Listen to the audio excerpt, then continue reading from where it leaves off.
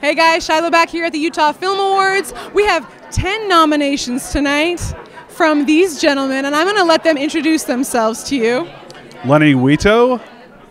Dutch Lane. Do we go by any other names? Not that I know of.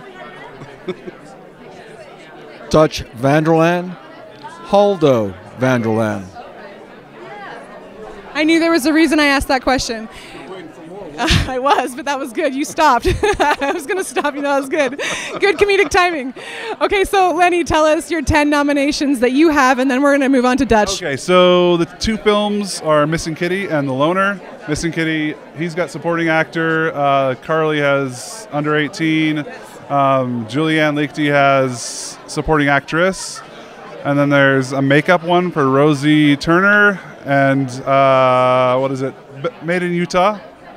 That's the 5 for that one. And then there's The Loner that has under 5,000. What are they? Stunts and choreograph, makeup, and then production design. Was that 5 or was there one more? He should get an award just for like memorizing all these nominations. From memory. They're not a memory. They're just sort of like running in my head somewhere. I don't know how they came out that way, but. And are you producer, director, writer? Yeah, I have to do most of it as an indie developer. Producer. So. Man on fire. That's awesome. Dutch, you're nominated for Missing Kitty. Tell us a little bit about the project and what your role was.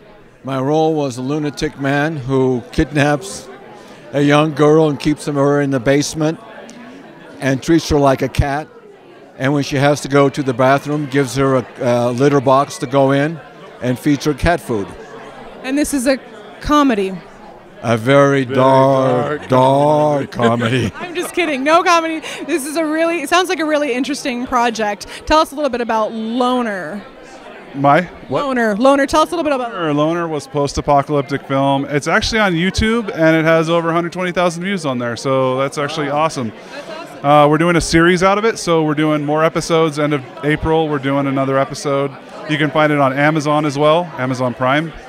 And what about Missing Kitty? Where can we find that? It's on Amazon Prime and also on YouTube. If you look at, hold on, I'll give you a so, look.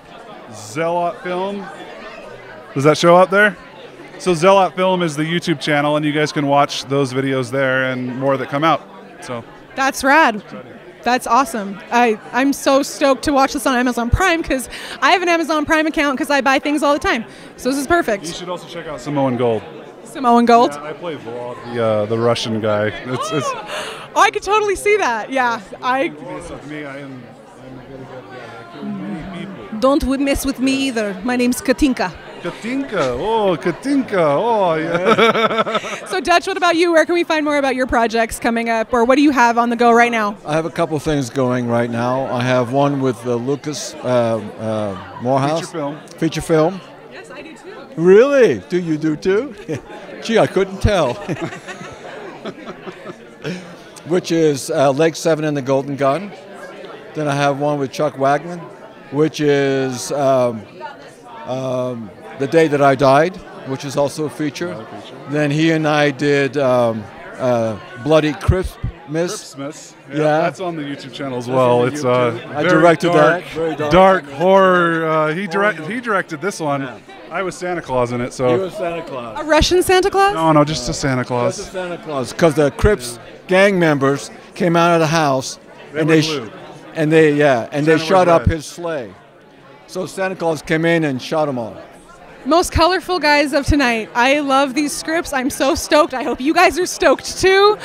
I love you guys. Thanks Dutch and Lenni for doing this wonderful interview. Come back to the Utah Film Awards again. Can't wait for the Morehouse with